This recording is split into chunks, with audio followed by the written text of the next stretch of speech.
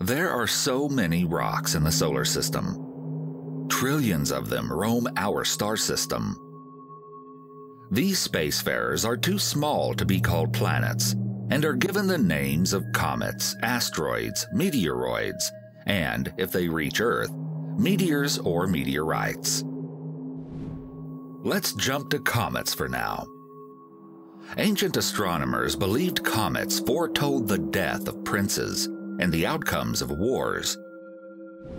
Modern astronomers know a comet is just a small solar system body that displays a coma, an atmosphere of a sort, and sometimes a tail passing close to the sun.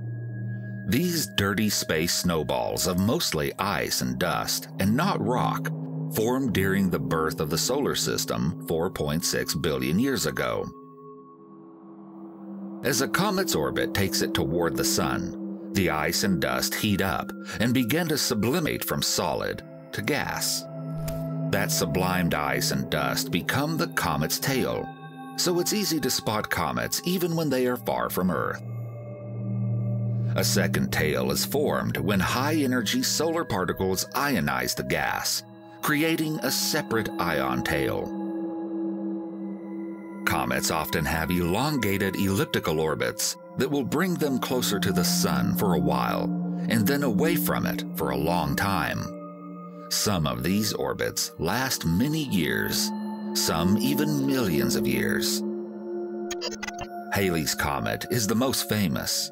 It is visible to the naked eye from Earth every 75 to 76 years. The comet's visits have been documented since 240 BC, including by medieval observers. The last time Halley's Comet was in the inner solar system was in 1986, and won't be back until 2061. What about asteroids? These are the rocky and airless leftovers from the formation of planets in our solar system. The composition of asteroids ranges from dark, rocky clumps of rubble consisting of clay and silicate rocks to bright and solid mashups of metals such as iron or nickel. Most of them are found in the asteroid belt between Mars and Jupiter, but they can also hang out in other locations around the solar system. For example, some asteroids orbit the Sun in a path that takes them near Earth. The mass of all the asteroids combined is less than Earth's moon, but they are also called minor planets or planetoids. These rocks range from the size of cars to dwarf planets. Ceres is the largest asteroid. It's actually so large that it received a promotion to the status of a dwarf planet in 2006, the same controversial distinction given to Pluto. Most of the asteroids look like giant space potatoes. Only a small number of asteroids are large enough that their gravity forms them into spheres, such as Ceres. In the future, when humanity starts sending astronauts to other planets, and maybe even builds bases there, asteroids could serve as gas stations in space. The water in asteroids could be broken down into its component parts, hydrogen and oxygen, to make rocket fuel. Now, let's jump to meteoroids, meteors, and meteorites.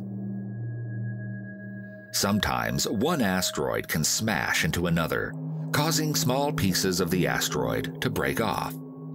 Those pieces are called meteoroids. Meteoroids can also come from comets. Some meteoroids originate from the ejected debris caused by impacts on planets or moons. Most of them are about the size of a pebble, with some as big as a meter in diameter. Meteoroids between 10 microns and 2 millimeters are usually called micrometeoroids, and anything smaller than that is just space dust. If a meteoroid comes close enough to Earth and enters the Earth's atmosphere, it vaporizes as the air's friction makes it rapidly heat up and becomes a meteor. The fiery flash, a streak of light in the sky, given off by a meteor when it burns up in the atmosphere, can appear brighter than Venus. Most people refer to this as a shooting star. Some meteoroids don't vaporize completely in the atmosphere. When they survive their descent through the atmosphere and hit the ground, they're called meteorites. There are three kinds of meteorites: stony meteorites, iron meteorites, usually composed of iron-nickel, and stony iron, that contain a mix of both.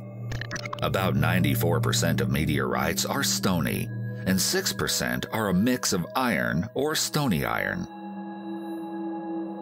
Sometimes our Earth passes through the trail of debris left by a comet. When that happens, we are treated to the dazzling fireworks display of a meteor shower. The Perseid meteor shower is one of the most spectacular, happening every year around August 12th. At its peak, 50 to 75 meteors can be seen per hour if the sky is clear. The Perseids are caused by the meteoroids broken off from comet Swift-Tuttle.